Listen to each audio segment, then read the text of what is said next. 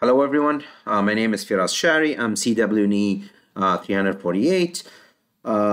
This is going to be the third video in the series of the AX training, Wi-Fi 802.11ax training. Today we're going to be talking about the PHY protocol data unit, or the PPDU. PPDU is a concept that has been introduced in the AX standard to describe the frame format that is used in the AX. They are actually frames that are used for backward compatibility that helps the station or APs, AX station or APs to communicate with older and legacy devices. And they are newer frames or newer PPDUs that actually use only to communicate between AX APs and AX device stations. So if we look here, like all the new frames start with a legacy training feed, a legacy signaling field. So the whole purpose of this is actually to communicate to older legacy client that there is an AX transmission going on and they need to, back up and not transmit on top of it. We have 4 types of new PPDUs. The new PPDUs are the SU, which is used for uplink and downlink, a single user transmission, whether it's a multi-user MIMO or a single spatial stream. But this is the type of frame you would use if you're transmitting, if you have only one AP communicating with one client, whether that on the uplink or the downlink.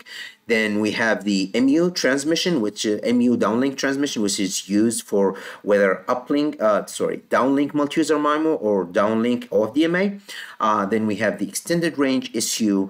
This is used for outdoors transmission, outdoors communication, and it helps with the fighting the Doppler effect.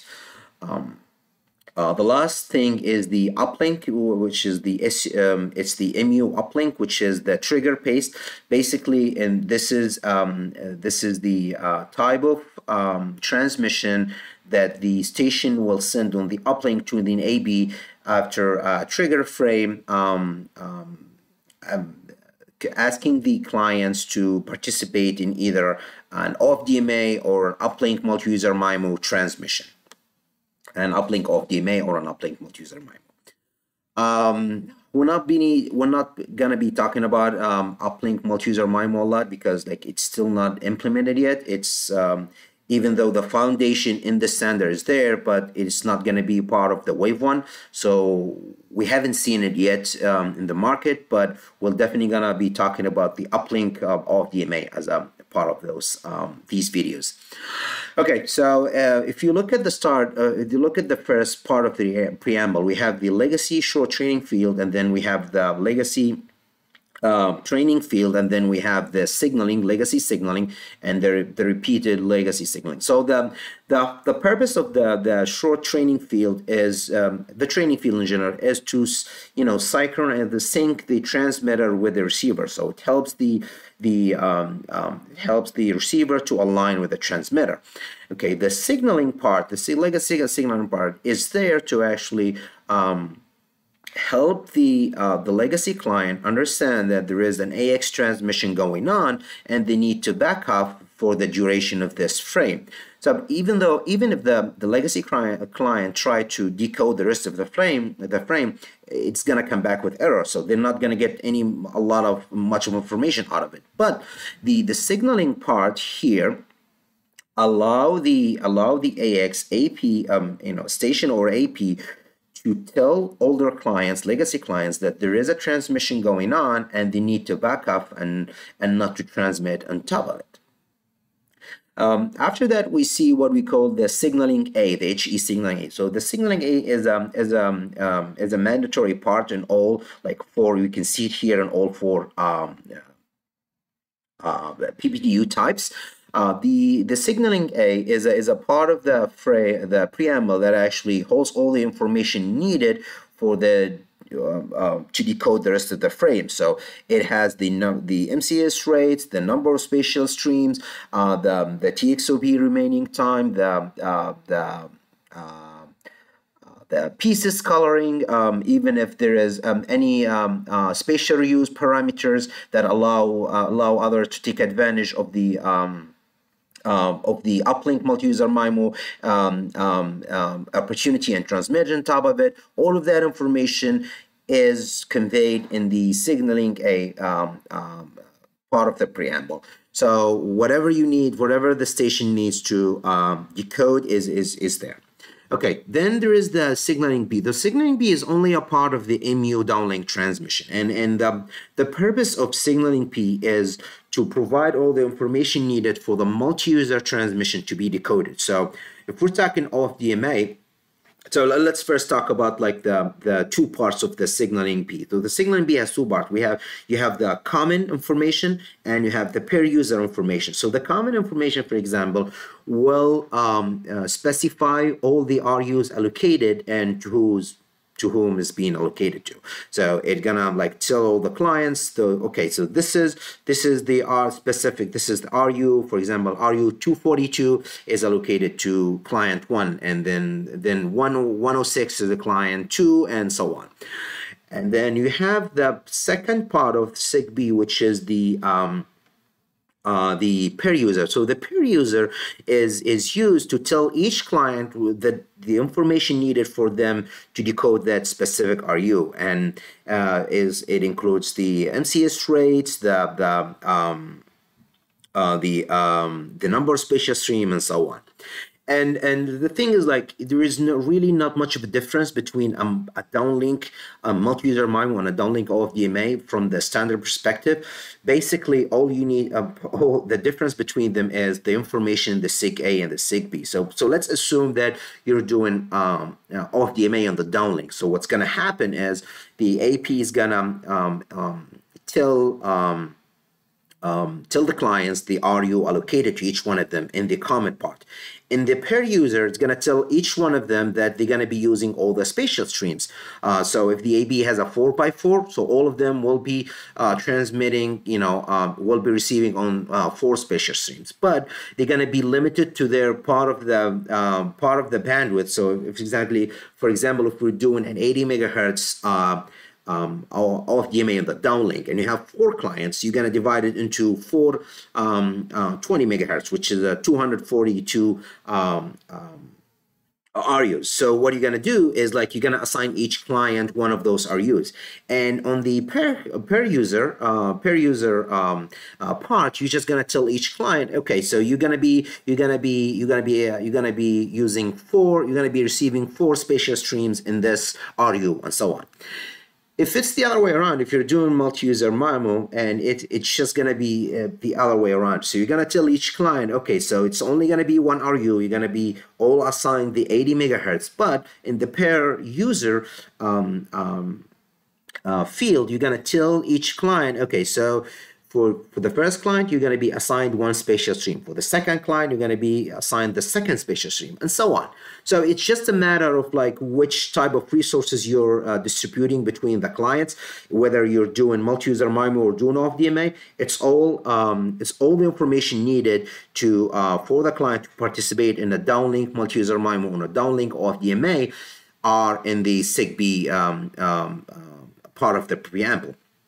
And that actually, like I said, there is no distinguish between, like, multi-user MIMO and OFDMA. It's just the same process. You can actually do OFDMA on top of multi-user MIMO as well, or multi-user MIMO on top of OFDMA.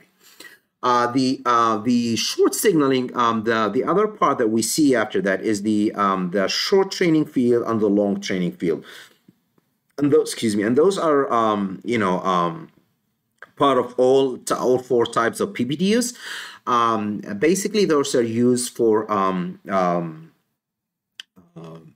they help with the automatic gain control to sync the transmitter and the receiver, and also to help the receiver estimate the MIMO channel. So the long training field are used to help the receiver estimate the channel for the to help decode the MIMO channel. Okay, so then we have the data, right? So the data is the load that you want to transmit either on the downlink or the uplink, or depends on the transmission, right? The P is a bit of interesting concept actually that has been introduced in the AX. So a packet extension is just padding that you add to the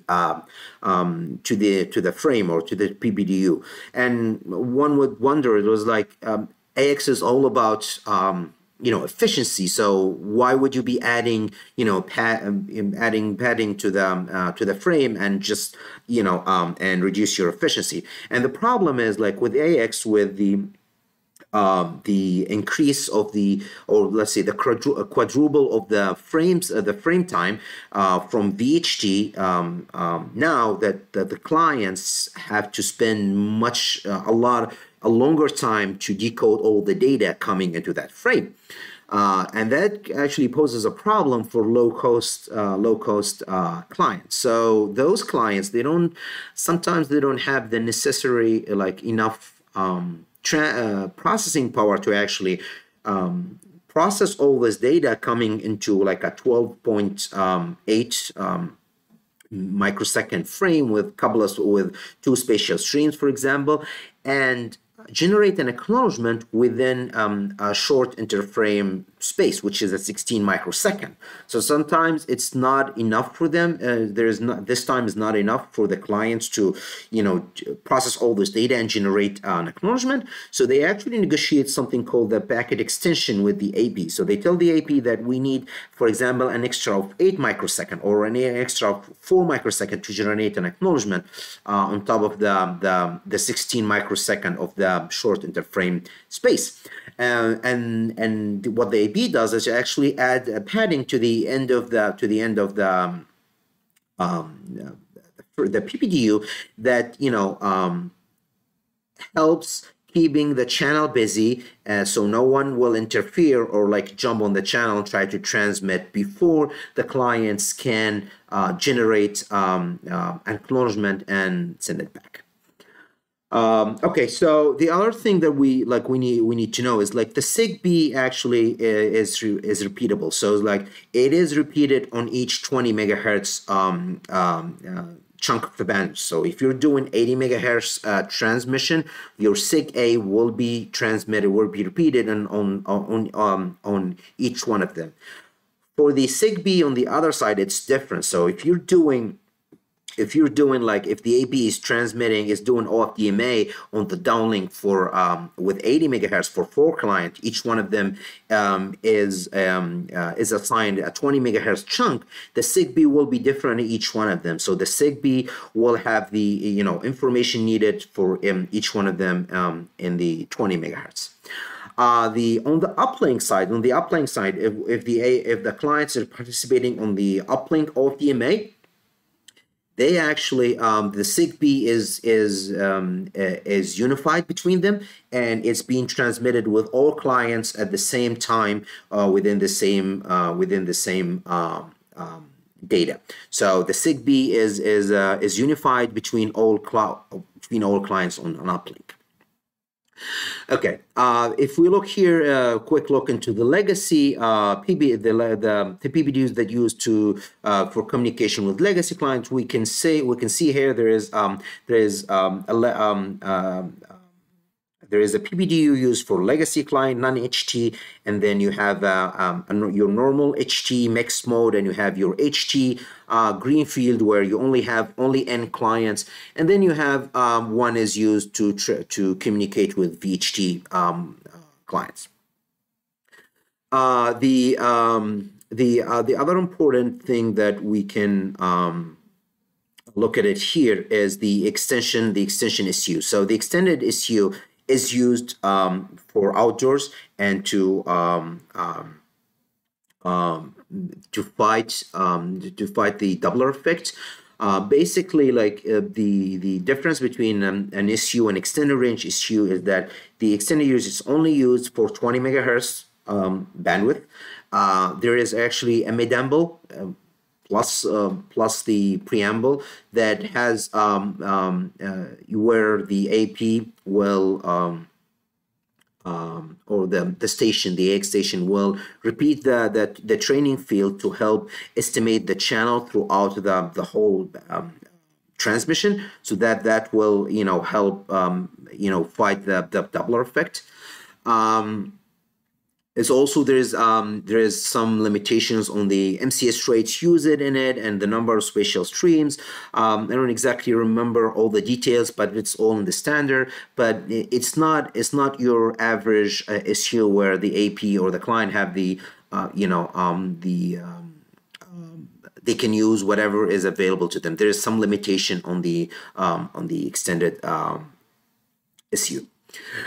That's going to be all for this video. Thank you very much for watching. I hope this actually helps people out there trying to understand the PPDU concept and what's going on with the AX. The next we're going to be talking about like off DMA, CSMA, and off DM, off DMA. Thank you very much. Have a great day.